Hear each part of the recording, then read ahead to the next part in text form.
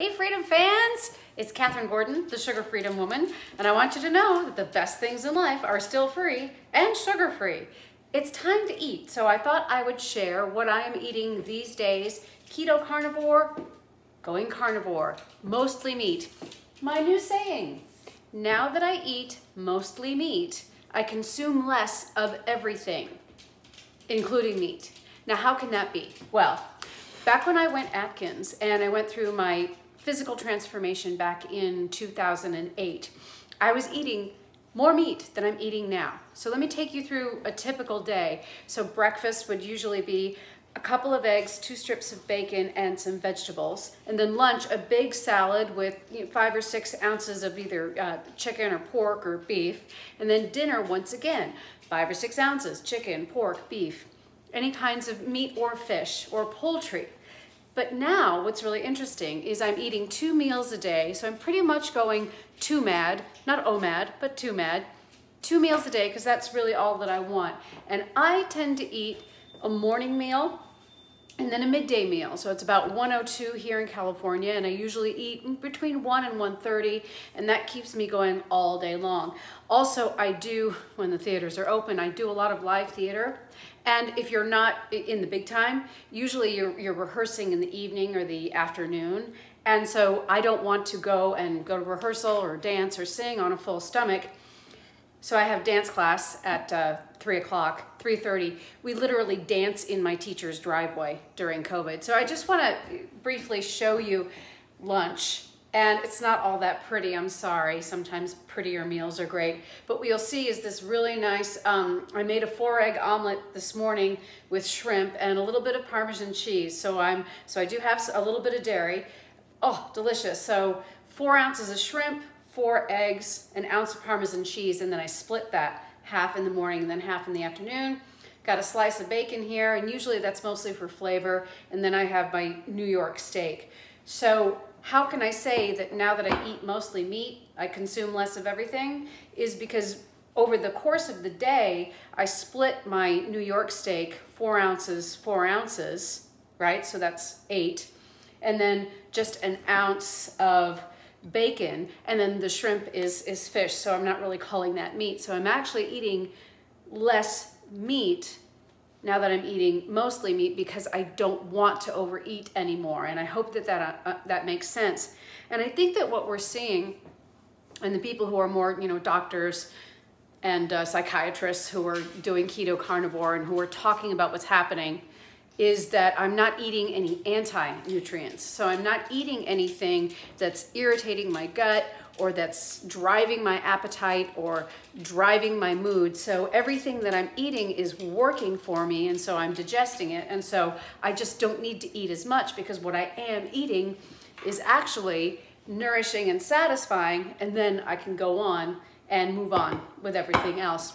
And I want to talk about the first 1961 Strong Medicine was published, and that was written by Blake Donaldson, MD, and you can get that for free, the PDF, and I'll link to it later.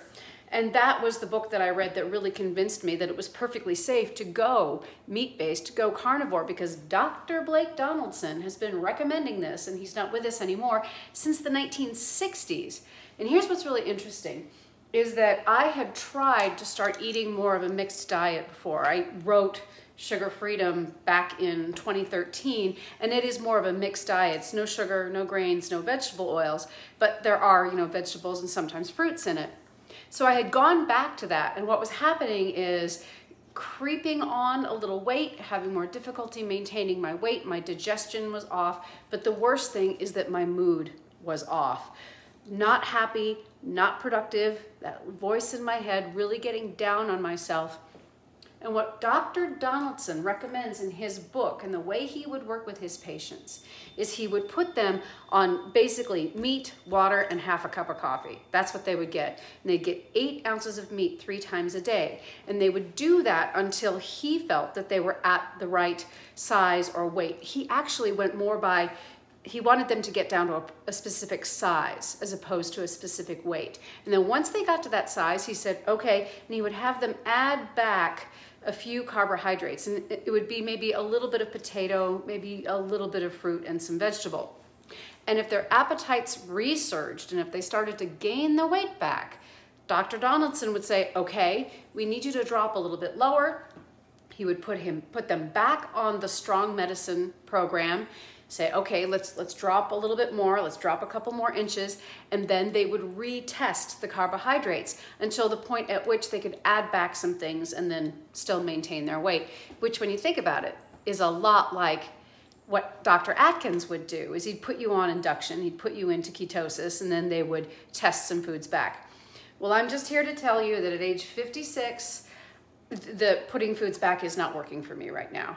Trying to put back a salad and a serving of broccoli a day and maybe some salsa, as tasty and yummy as it is, it just isn't working because it's wrecking my mood, it's wrecking my digestion, and it's making me hungry.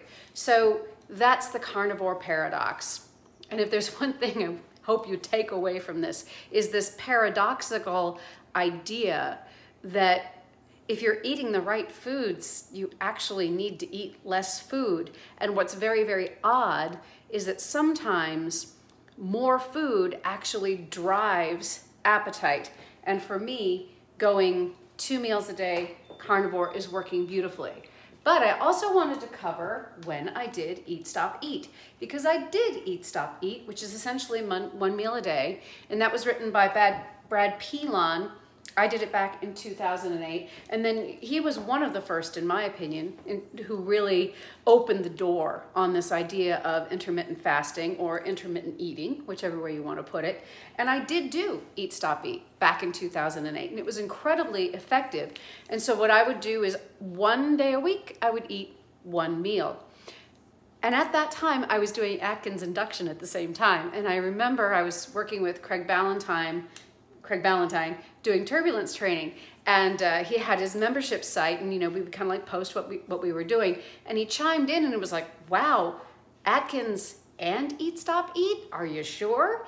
And it was funny because what we didn't know in 2008 that I feel that I understand a lot better now is so much more research has been done. So many more medical doctors and nutritionists and psychiatrists have looked at a meat-based ketogenic eating strategy, that it is very comforting to know that there are all of these experts that I can refer back to, like Dr. Donaldson, and feel much more comfortable about the concept of doing Eat, Stop, Eat or applying fasting to a keto carnivore strategy. Now, of course, this is a demonstration, not a recommendation. Do what's right for you and check with your doctor.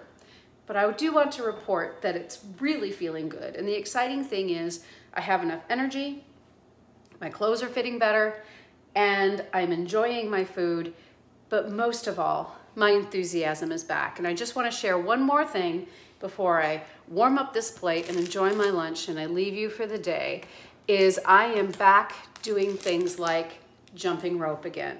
And back when I won those transformation contests between 2008 and 2012, I was doing things like jumping rope, I was doing assisted pull-ups, and I was just thoroughly enjoying the journey of becoming more physically fit and able to do more things. And amazingly enough, at 56, I am back jumping rope again, relearning the boxer skip and all of that one little bit at a time. And I just want to share with you the jump rope that I'm using because I am 5'1", and of course you know how you measure your jump rope, right? You stand on it and you pull it up to your armpits. And the beauty of this one, and I just ordered a new one on Amazon, and it just came yesterday. And this one is from, what's the company? Tiff Taff Jump Rope. So made in China, new. So this is the one, okay. This is my old one from Wad Fitters, and you can still look this up on Amazon.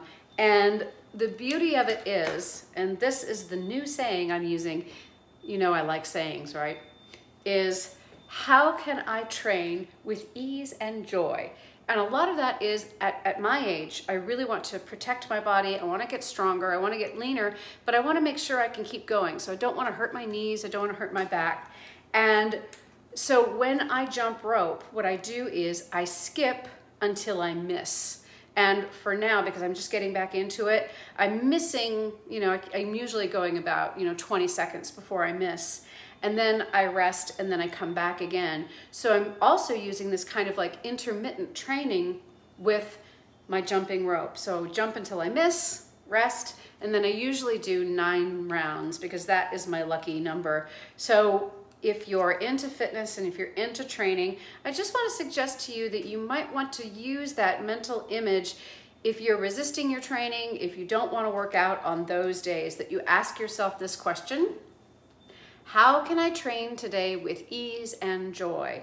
And what I find is that when I do go ahead and get in the office where all the fitness equipment is, and once I get started, if I have a training regimen that I'm using, and right now I'm doing 9 lifts to failure, I simply say to myself, how can I train with ease and joy? I do my exercises, and what I find is, yeah, I train with good effort, good intensity, and good form, even though there's still a sense of joy in the workout. When you're talking about ease, how can you be lifting with ease? Well, here's how. And when I was a personal trainer, this is one of the things that I used to tell my clients, is that within any particular set, whether you're doing 6 reps or you're doing 12 reps or you're doing 15 reps, that first rep, 2, 3, 4, that those actually are going to be done with a certain amount of ease and joy. And it's that sense that those first couple of reps, you've got this, not hard. And then it doesn't get hard until you get into those very last 2 or 3 reps. And that's where the work is, but that the main part of the training session is going to be done with ease and joy. All right, so that is it for today. That is my Keto Carnivore update for March the 1st, 2021. And as always, everybody, eat for yourself, be well, and I'll see you back here soon in the Sugar Freedom Kitchen. Bye-bye.